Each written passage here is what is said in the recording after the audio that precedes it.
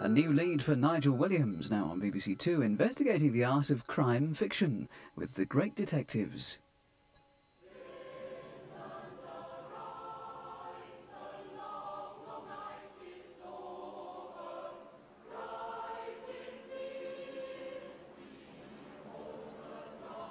Dulwich College, South London. An old established English public school. Not the sort of place you'd associate with crime, although I can imagine a rather English kind of murder happening here. The case of the poisoned rugby ball, perhaps. But it does boast a pupil who created the most famous hard-boiled private detective of them all. This week we investigate the strange case of Raymond Chandler, a man whose fictional hero works a territory over 5,000 miles west of Dulwich.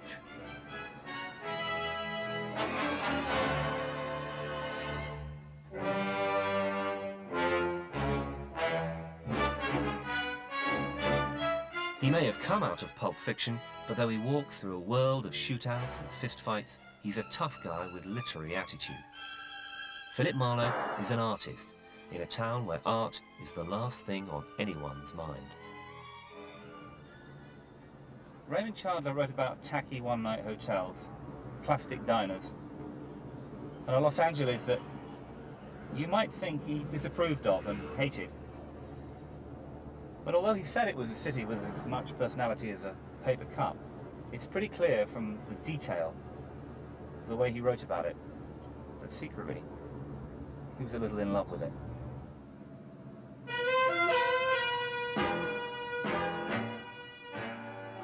It was about 11 o'clock in the morning, mid-October, with the sun not shining and a look of hard, wet rain in the clearness of the foothills.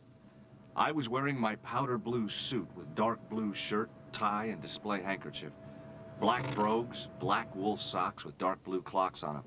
I was neat, clean, shaved and sober, and I didn't care who knew it. I was everything the world's best private detective ought to be.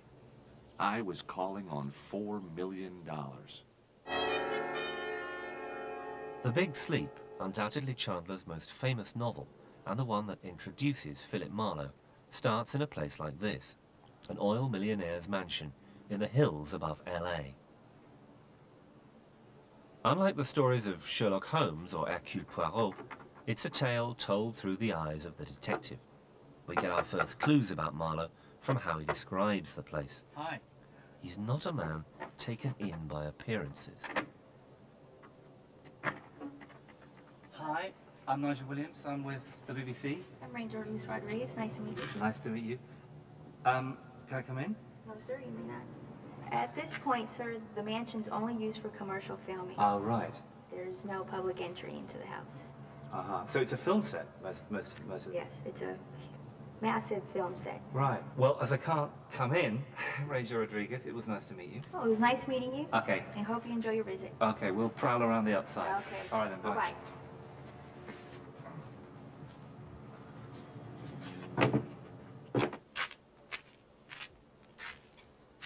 Chandler published The Big Sleep, his first novel, at 50, and it goes well beyond the traditional whodunit to raise questions both about the detective genre and society itself.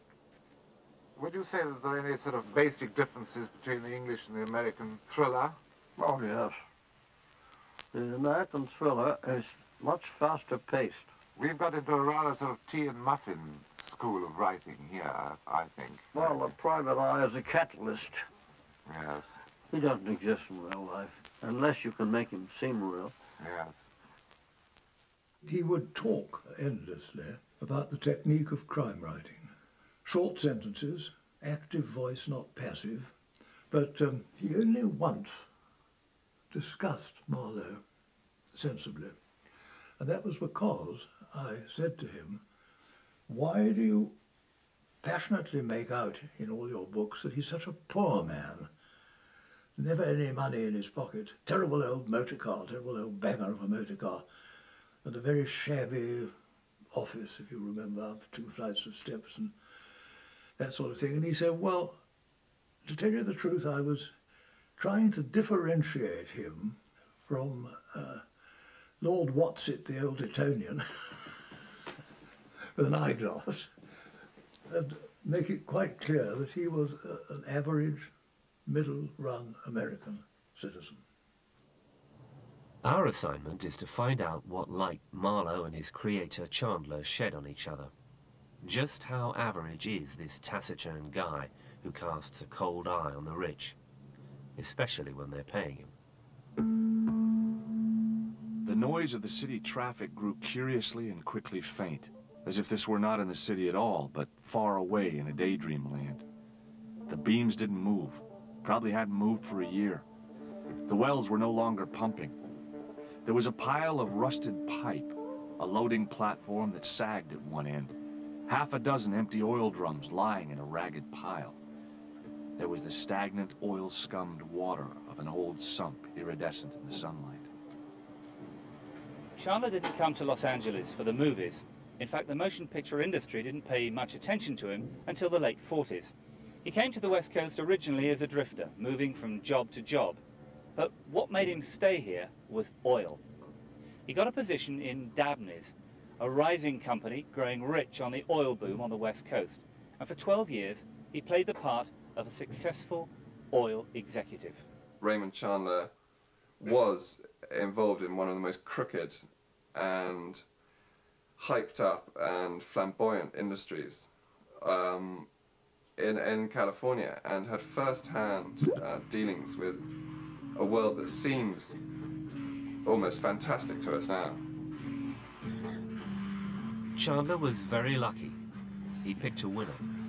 The oil company he began working for struck one of the richest veins of oil in the United States. Chandler went up with the company, and as his immediate boss was found guilty of embezzlement in the rush of riches that followed the strike, Chandler was thrust into his place. So all that corruption and shenanigans in the book, it's absolutely from life. It's not just romantic private eye fic. It's something he'd seen go on. This is the edge that Chandler has. It feels that Chandler has over other writers. It is rooted in historical observation. Early on, however, he'd had to struggle. He'd had a tough childhood. Chandler's father was drunk, sometimes violent, and eventually absent. Brought up by his mother, he was a devoted, almost model son, even if he didn't follow her and her family's plans for him to be an English civil servant. He waited until after her death to marry the one real love of his life, Cissy Pascal. Chandler's mother had disapproved of the difference in their ages. Cissy was 18 years older than Chandler, and a woman of the world. I sat down on the edge of the deep, soft chair and looked at Mrs. Regan. She was worth a stare. She was trouble. She was stretched out on a modernistic chaise longue with her slippers off, so I stared at her legs in the sheerest of silk stockings. They seemed to be arranged to stare at. They were visible to the knee, and one of them well beyond. The calves were beautiful, the ankles long and slim, and with enough melodic line for a tone poem. "So, you're a private detective?" she said. "I didn't know they really existed, except in books." Why he fell in love with Cissy was because this was a woman who didn't need the constant reassurances of his love. She wasn't going to perform a theatre of insecurity with him. As he said once, love is the great theme. It's the only theme. But without love, there's only death, and that detective fiction is death, sort of with a happy ending. Cissy called Chandler Romeo because he was so romantic. But he was also easily bored, and he began to hit the bottle. Now in his 40s, he'd always dreamed of writing.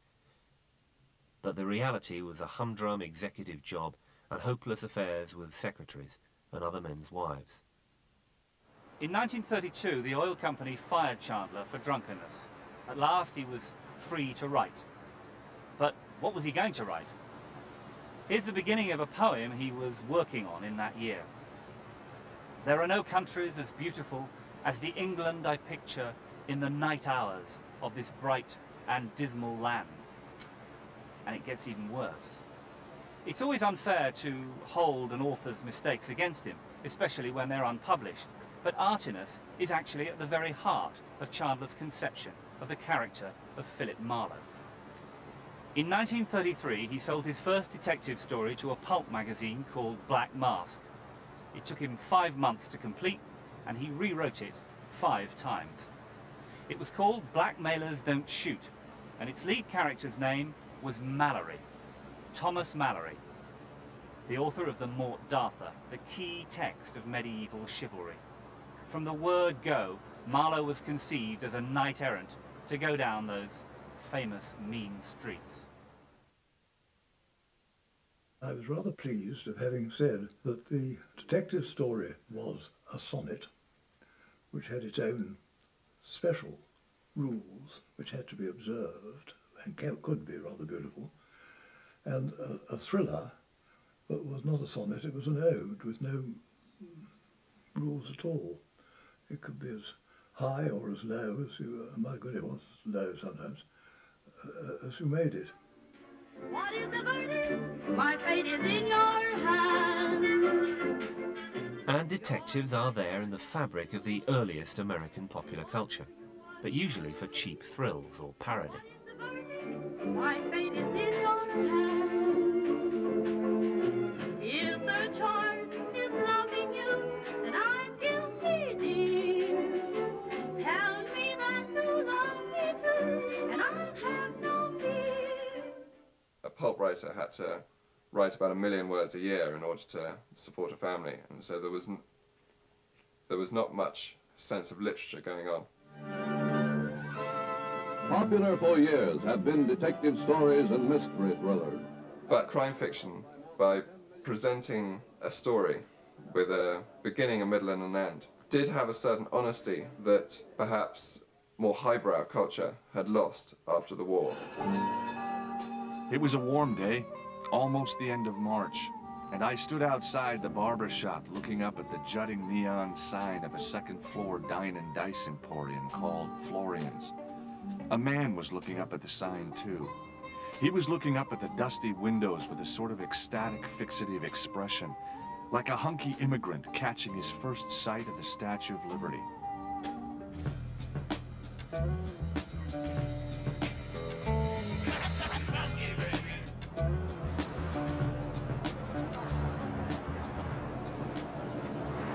When Chandler talks about Marlowe going down these mean streets, do you think he had a particular area in mind? Well, I think you can see that parts of downtown are probably the same as they were in Chandler's day. The buildings are from the turn of the century through the 1930s. But I think there's a core to LA that's not at all glamorous. What happens here is the people change, but the buildings don't. The signs on the buildings change, but the kind of thing that goes on inside of them don't. And that neighborhood that is the most difficult to make human contact with is this kind of district downtown where you can see the type of buildings we're in. Well, I lived many years in Los Angeles, and Los Angeles had never been written about.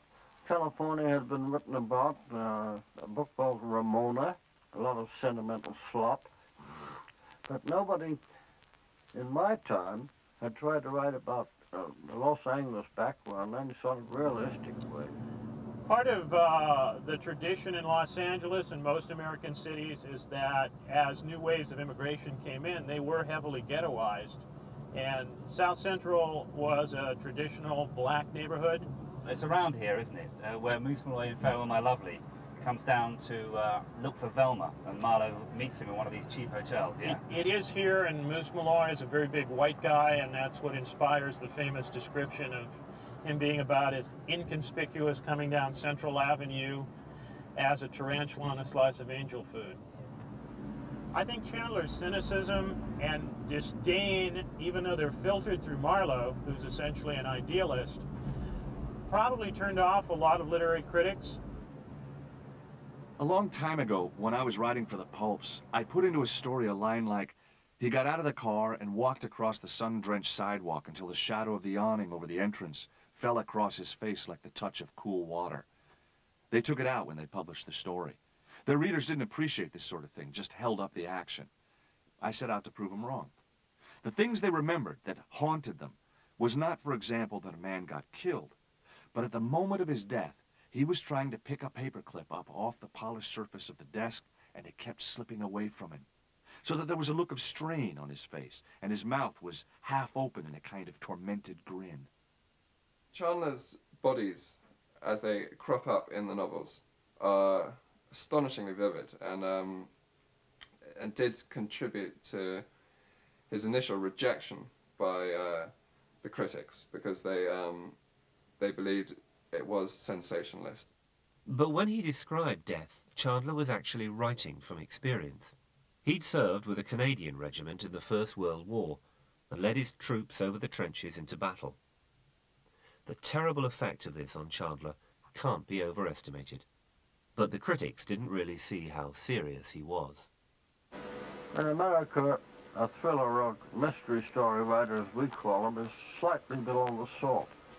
You can write a very lousy, long historical novel full of sex, and it can be a bestseller and can be treated respectfully.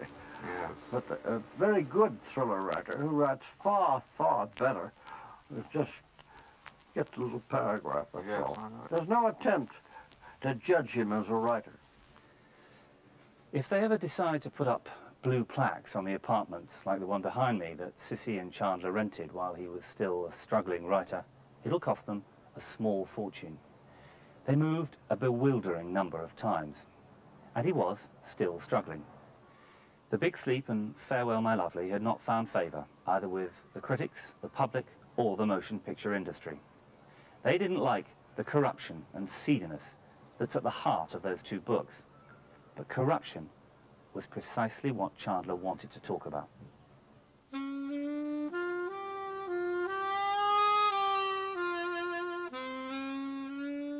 Listen, Pally, the big man said seriously. You got me on a string, but it could break. Cops don't go crooked for money. Not always, not even often. They get caught up in the system. They get you where they have you do what is told them or else. And the guy that sits back there in the nice big corner office with the nice suit and the nice lick of breath he thinks chewing on them seeds makes smell like violets, only it don't, he ain't giving the orders either. You get me? You know what's the matter with this country, baby? A guy can't stay honest if he wants to. That's what's the matter with this country. He gets chiseled out of his pants if he does. You gotta play the game dirty or you don't eat. Well, I think that the present conditions around our city here should be brought out in the open. The police force and the public officials are being paid by the public, and after all, I think that instead of being behind closed doors, I think that they should come right out and let everybody know what goes on. What did you think of his portrait of the police in, say, in those early books, The Big Sleep and Farewell My Lovely? It portrayed law enforcement and city government as it was at the time. At the time, it was often corrupt. Of course, it's not now, but at the time, that's what was prevalent. And what was very interesting to us was in all of his dealings with cities, he would always talk about Los Angeles, Beverly Hills, Hollywood, all of the major cities around town, but yet he never mentioned Santa Monica. And finally, after reading a number of his books, we found that he didn't mention Santa Monica because he always spoke of Bay City. Don't know exactly his reasons for changing the name, but it might have something to do with fear of the politics and the police at the time. Right. Chandler was writing about a police force that he knew well, partly because as a drunkard, he was running the wrong side of the law during Prohibition. And it was about this time that Chandler's drinking, which obviously had always been illegal, became binge drinking and became, in fact, suicidal. And he became less and less discreet. And given the 2 or 3 very vivid descriptions of ending up in police cells that appear in the novels, when Marlowe ends up in such places, seem more than likely that Chandler himself sort of brushed with the law. All right, you stand straight, pull your belly in, pull your chin in, keep your shoulders back. Hold your head level, look straight front. Turn left, turn right. Face front again. Hold your hands out. Palms up. Palms down. Pull your sleeves back. No visible scars. Hair dark brown, some gray. Eyes brown. Height 6 foot 1/2 inch. Weight about 190. Name Philip Marlowe. Occupation private detective. Well, well, nice to see you, Marlowe. That's all. Next man. Down these mean streets, a man must go who is not himself mean, who is neither tarnished nor afraid. The detective in this kind of story must be such a man. He is the hero. He is everything. He must be the best man in his world and a good enough man for any world.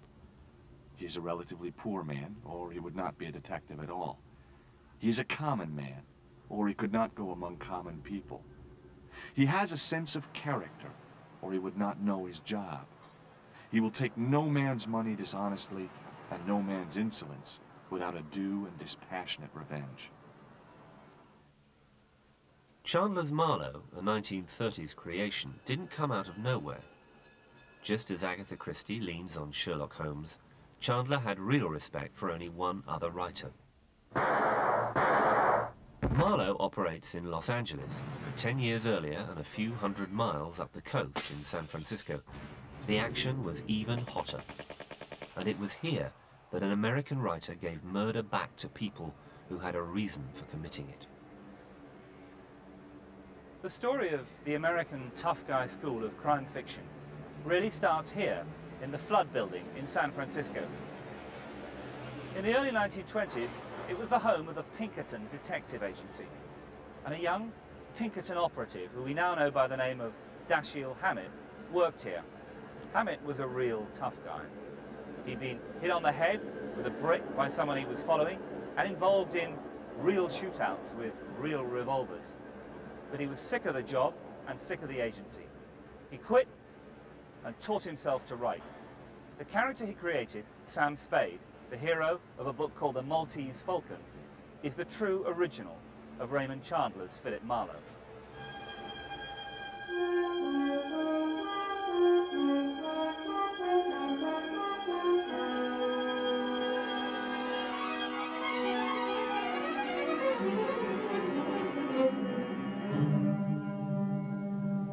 The Pinkerton Code. Never cheat your client. Never break a law that violates your integrity. Stay anonymous. Never take physical risks, unless absolutely necessary. And above all, be objective. Never become emotionally involved with a client or anyone else connected with a case.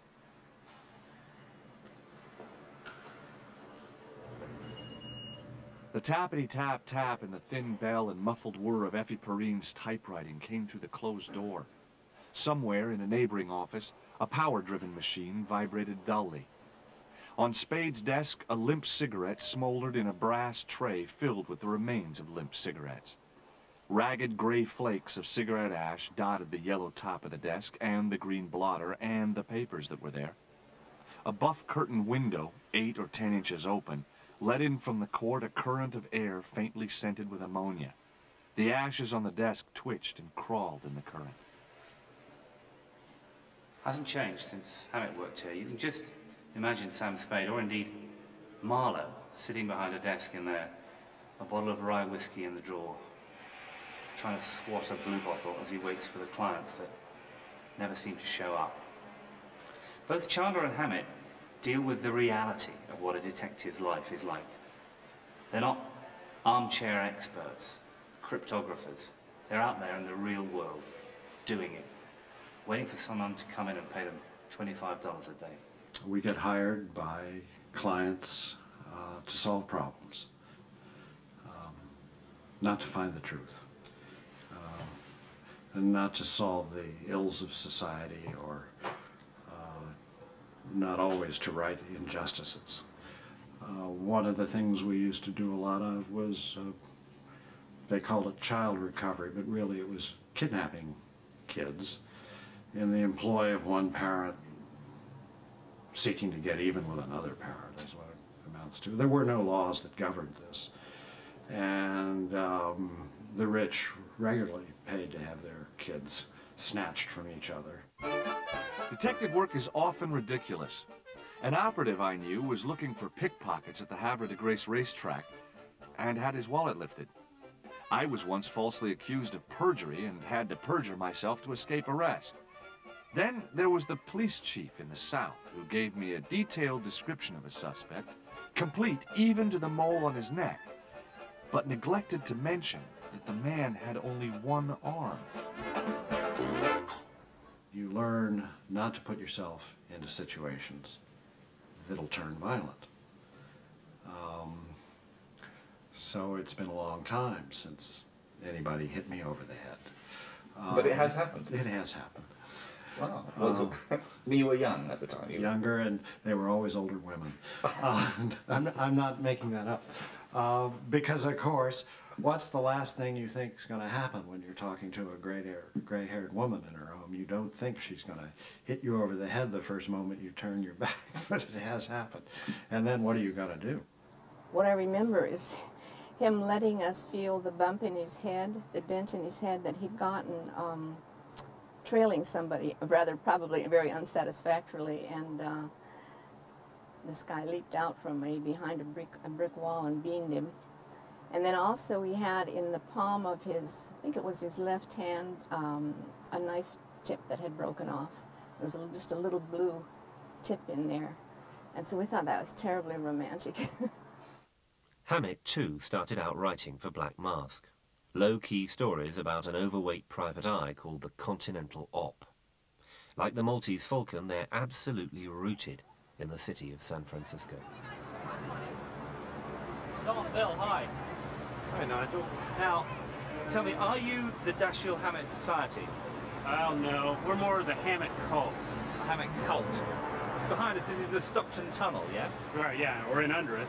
Under us, yeah. Yeah, literally in under us. Now that's got real important role for Hammett fans. It's a bit like, you know, Sherlock Holmes and Baskerville Heat Towers, isn't it? Oh, yeah. This is kind of the most famous spot for the Maltese Falcon, because this is where the first murder occurs. Sam Spade is dropped off about 2 in the morning. A yellow cab drops him off over here, and he comes and he pauses for a minute against the coping of the Stockton Tunnel here. It's damp with a night fog. He looks over, you see these buildings? In those days, there was just a dirt lot pitching steeply downhill to a level ground up here down to the sidewalk. And somewhere in that dirt lot, the body of his partner, Miles Archer.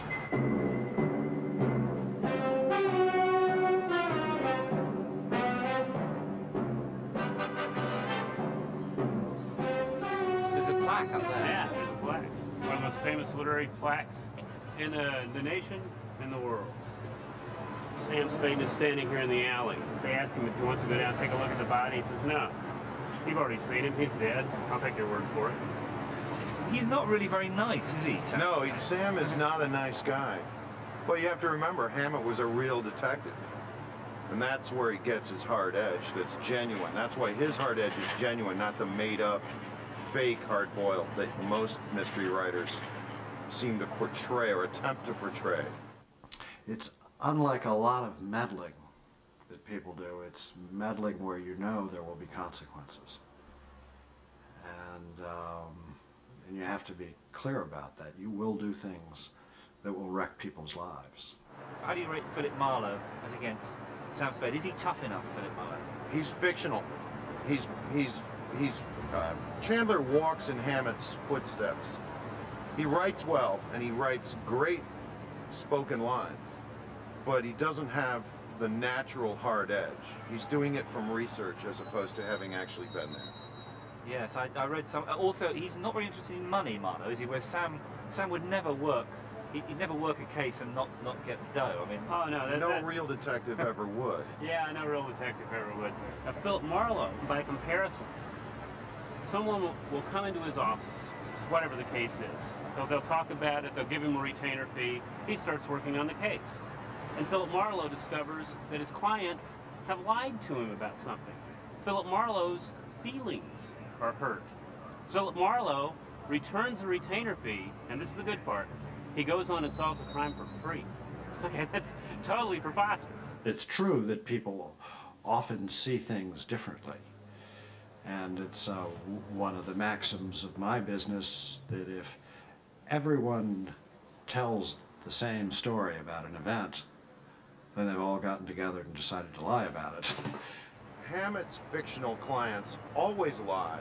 The detective expects them to lie. In fact, in the novel he says, well, we didn't believe you anyway, so your lie didn't count. And what counted was your $200.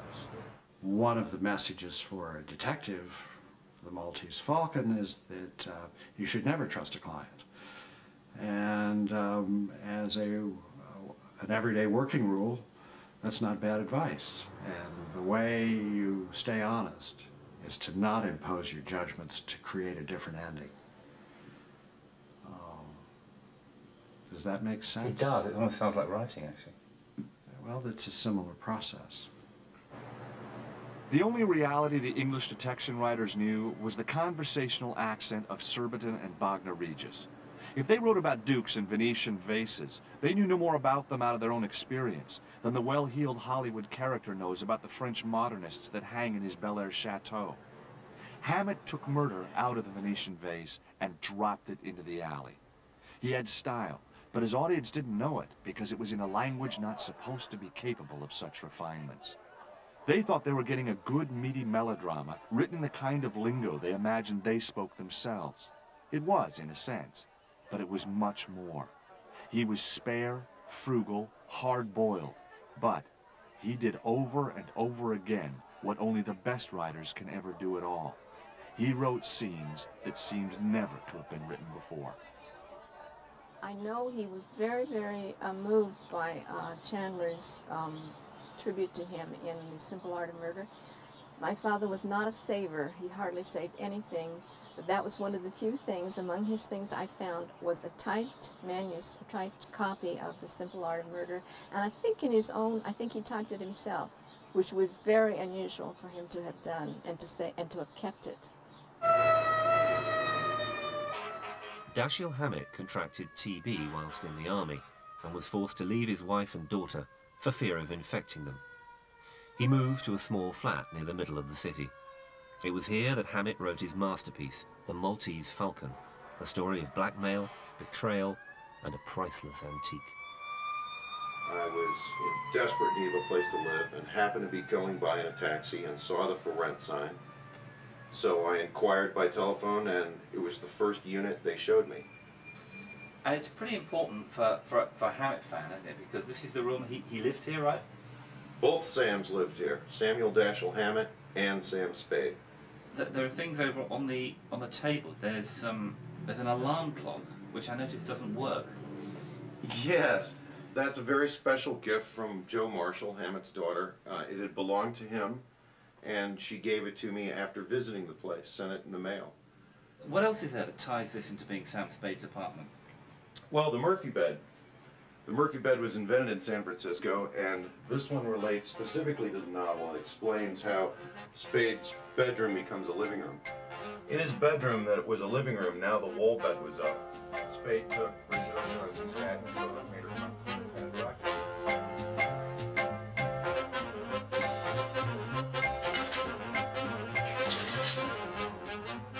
So now it's a bedroom.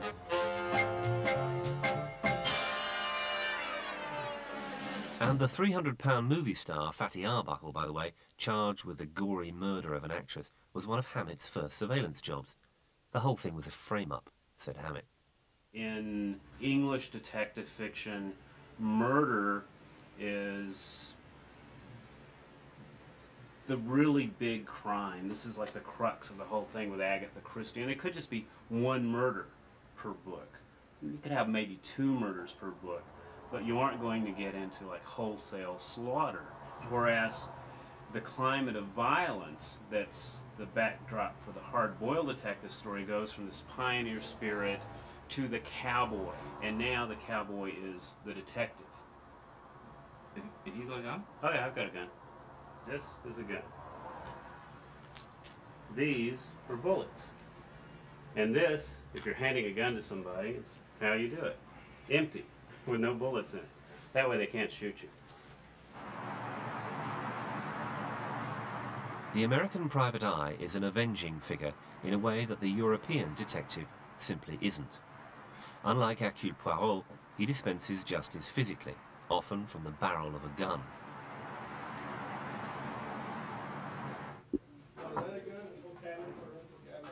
Hi, I'm looking to rent or hire a Colt 38 or a Smith & Wesson, something the kind of, say, private eye of the 1930s were used.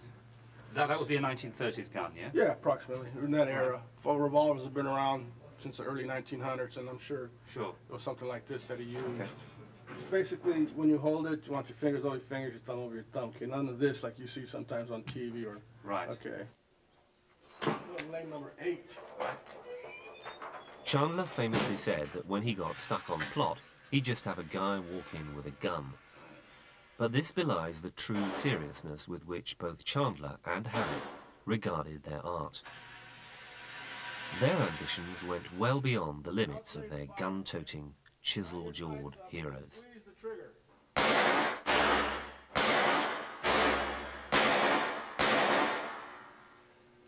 I'm no longer a virgin. Looks like he's facing away, so maybe we shot him in the back. There's a great quote, actually written in this apartment in 1928, and he says, "I have this long speech I sometimes go into about how someday someone is going to take the mystery story and make literature out of it." He said, "I won't bore you with it now, but I have my hopes that I'll be the first." One time I was about 9 years old and my dad was at the house. I think he'd been drinking. He says, read to me something. So I happened to have an Agatha Christie Poirot there, and I picked it up and I started reading. I went all the way and says, "Find something else for you." That was the end of that. So I think I picked up a Steinbeck, and that was okay. Apparently they considered him like a modern primitive, like Grandma Moses, the painter, who just somehow did it and was great at it. And they had no clue about how intelligent he was and how widely read, and all of this stuff contributed to the background of the books. He said one of the major influences for the Maltese Falcon was Henry James's novel Wings of the Dove. He was a very original, non-traditional, unorthodox thinker in everything. I mean, just because you read it in a book or somebody told it to you, you know. He had very little, you know, I don't want to say respect, but he had was not impressed by letters after your name. While their writing meets at so many points, as far as we know, Hammett and Chandler only met once, at a commemorative Black Mask dinner.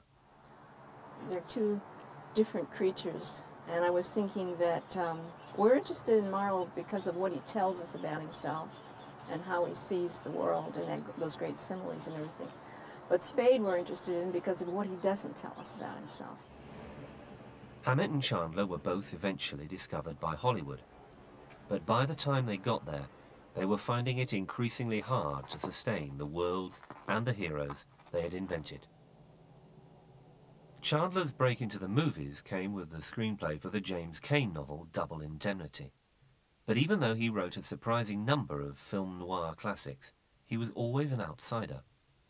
Hammett, on the other hand, faced a Hollywood nightmare. A man of the left, he was a natural target for the McCarthyite witch hunt. Well, it was a terrible time in Hollywood. People's careers were ruined, you know, their lives were ruined. My mother was, when he went to prison, my mother was just really distraught. I think more, what was I? I was too young to really know how hard it would be on him, and he always put on this tough guy front. Oh, well, you know, I've been here before, like going home, no big deal. But it was terribly hard on him. It was hard on my mother. I think she knew how bad his physical condition could get. And I think she understood more than I did. Yes, because he was not a well man when he went to prison. He was taking a risk. But also his composure and his dignity in front of those people was... That's the way he was. The similarities between Chandler and Hammett's careers are quite extraordinary. They both hated their fathers. They both had major writing blocks. Both started out wanting to be poets, and both wound up writing detective fiction, initially for the same magazine. Each one immortalised a different West Coast city, and of course Humphrey Bogart played their most famous creations, Sam Spade and Philip Marlowe, for the screen. But perhaps most importantly of all, they were both drunks. This was Dashiell Hammett's favourite drink, a large vodka martini with a twist. And he drank a lot of it.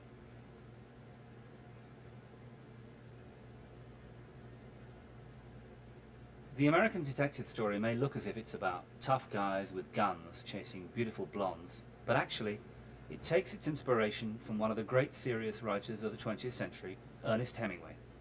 And like Ernest Hemingway, Hammett and Chandler are really about loneliness and loss and despair.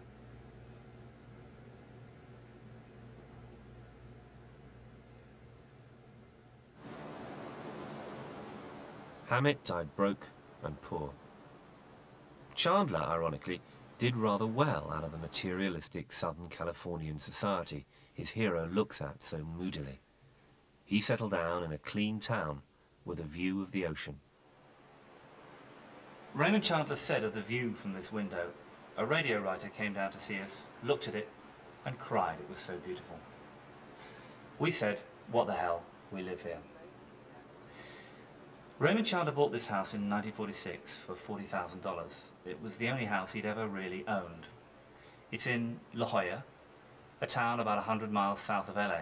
Quiet, clean, suburban, all of those things Chandler affected to despise, but actually really rather liked.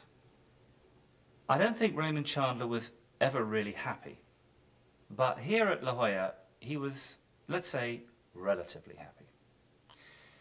Every wedding anniversary he'd fill the house with flowers. There was tea at 4 o'clock in the English manner, and at last he managed to settle to something like a regular writing routine. I think Chandler felt about his fiction much in the way Marlowe felt about his detective work. Marlowe goes about his detective work determined to get to the bottom of it and satisfy his client, but he's not particularly proud of it, his work. And Chandler, to be honest, wasn't particularly proud of being a writer. It was what he did. He was certainly proud of moments of it. He said Cissy didn't like his Marlowe books, and Cissy's opinion was always paramount to him. He was aware that there were flourishes of brilliance, but they were flourishes coming from a mind that he sometimes felt could have been used in better ways. One thing he would not talk about, I found, was his own character of Marlowe. He didn't like talking about Marlowe. He said, there's been too much damn talk about Marlowe. They've gone into his character at great depth, and they've practically psychoanalyzed him out of existence. The bar was pretty empty. There was a sad fellow over on a bar stool talking to the bartender who was polishing a glass and listening with that plastic smile that people wear when they're trying not to scream. The customer was middle-aged, handsomely dressed, and drunk. He wanted to talk, and he couldn't have stopped, even if he hadn't really wanted to talk. He was polite and friendly, and when I heard him, he didn't seem to slur his words much. But you knew that he got up on the bottle and only let go of it when he fell asleep at night. He'd be like that for the rest of his life, and that was what his life was. You would never know how he got that way, because even if he told you, it would not be the truth. At the very best, a distorted memory of the truth as he knew it. There's a sad man like that in every quiet bar in the world.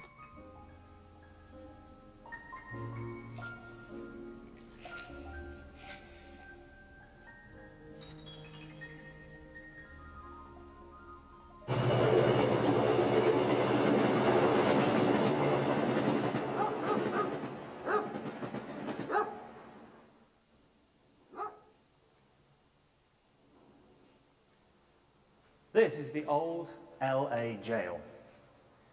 In The Long Goodbye, Chandler's sixth novel, Marlowe spends the night here. He's flung into solitary after being booked on suspicion of murder. The Long Goodbye took 4 years to write, partly because Chandler was drinking so heavily while he was working on it that his publishers thought they'd never get another book out of him. It's about a drunk called Terry Lennox, who Marlowe meets and befriends. There's another drunk called Roger Wade, who's a popular novelist, and if we count Marlowe, that makes 3 drunks. Add the author, that makes 4. Sissy, who Chandler called the beat of his heart, was by now seriously ill with chronic bronchitis. Together, they suffered her long and gradual deterioration.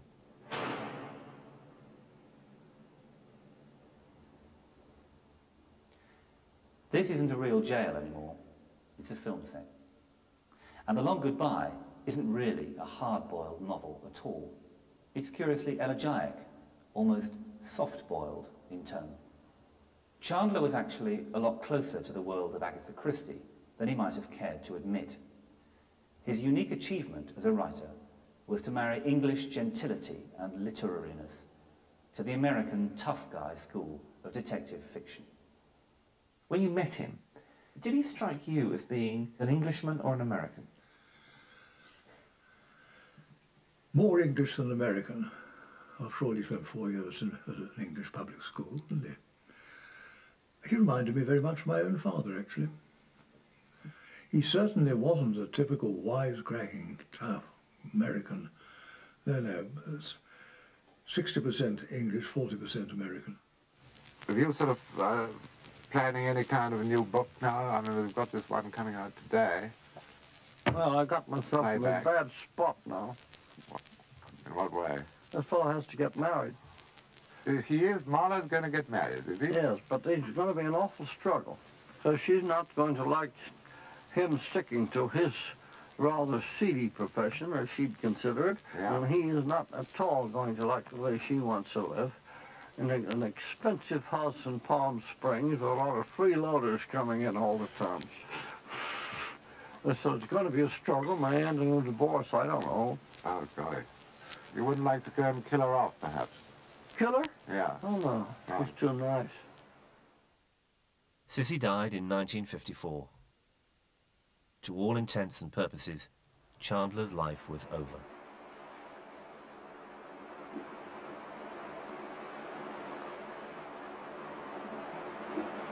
Chandler sold the house in La Jolla in 1955. From then until his death in 1959, there was very little, apart from some very serious drinking. He wrote one last novel, Playback, that starts downtown LA at Union Station and doesn't really go very far after that. He's buried just down the coast at Mount Hope Cemetery. Only 17 people were present at the service. It's a sad life, whichever way you look at it. Death, as Chandler said, the only thing in the world no man ever has to do twice. He may have started out as a second-rate poet, but he ended up a real one. Like Hammett, we remember him not for the convolution of his plots, but for the exquisite nature of his style. The perfect mystery cannot be written. It is a form which has never really been licked. It's still fluid, still putting out shoots in all directions. Nobody knows exactly what makes it tick. But show me a man or a woman who cannot stand mysteries, and I will show you a fool. A clever fool, perhaps, but a fool just the same.